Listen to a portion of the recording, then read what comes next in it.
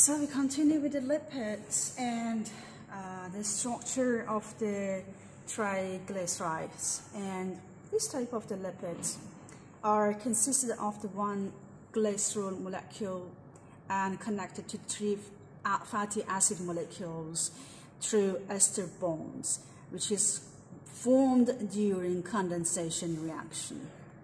And a water, so in the condensation reaction, a water molecule here is produced during this reaction, and an ester bond, which is a covalent bond, also joins one glycerol molecule to three fatty acids.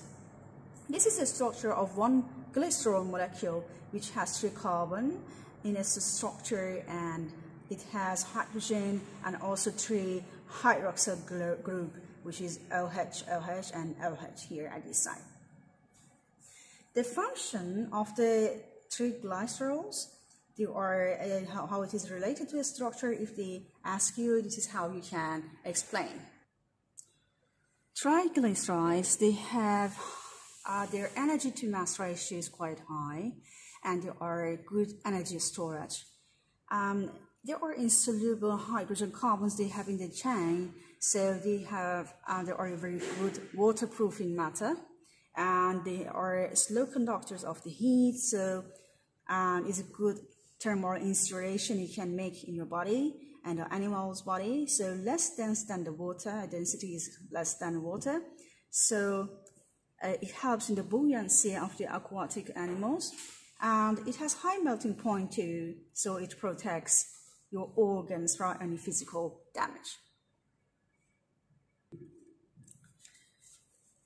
The next type of the lipids is the phospholipids, and exactly like the similar to the triglyceride, but one of the fatty acid in it is replaced by one phosphoric acid, as you can see. And the head is negatively charged and is a polar molecule, and the head is hydrophilic because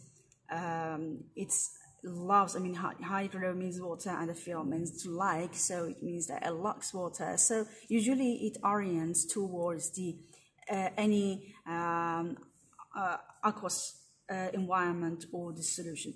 The other part is the tail, and the tail, which is consisted of these two fatty acids, is hydrophobic, so it escapes from the water, it moves away from the water. And the other part, which is the tail, is also non-polar. Okay, here you can get a better image of the phospholipid structure. So this is one glycerol molecule attached to one phosphate molecule and one colon molecule. This one is polar, and the polar head, so it moves towards the water. And this one, the tail, which is consisted of the fatty acids, and is non-polar. So usually the non-polar tail moves away from the water and usually forms a bilayer in the water. They may also ask you to draw through a diagram to show how the phospholipids are actually placed in the cell membrane. I can show you the oil, for example, the phospholipids, make it a little bit simpler. So make it one circle, which is the head, and this is the tail, fatty acid tails. So the tail, they gather actually toward each other, so because they are hydrophil. So if this is, for example, this is the cell membrane, and this is the out of the cell, and this is the inside of the cell, inside cell, which is like plasma, nucleus, and all these things. So these are the phospholipids, and the tails are toward each other, and the heads are towards where you can find water. So here is more liquid and water, so the heads are toward water, and the tails actually they are oriented toward each other. They gather in one place, and these big things are protein carriers,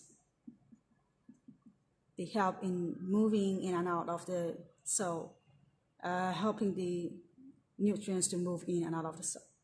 So I continue drawing, and that's how it looks like. Okay, I hope that you have understood this part of the lesson very well. So the macromolecule section is over here, the lipids. The next chapter, the next part is proteins that we want to talk about. Thank you.